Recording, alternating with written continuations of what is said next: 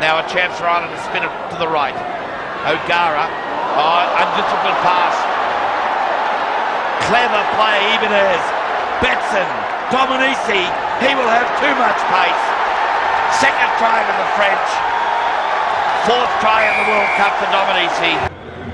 The Irish hot on attack, but it was that man Magna who picks up the crumbs inside to Ibanez.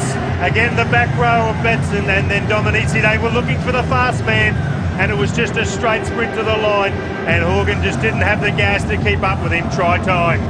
It's all about reducing your errors. Ireland created a huge error out wide. The loose forward's getting involved. This guy's got a huge amount of gas, and they will punish you if you cough up errors like that.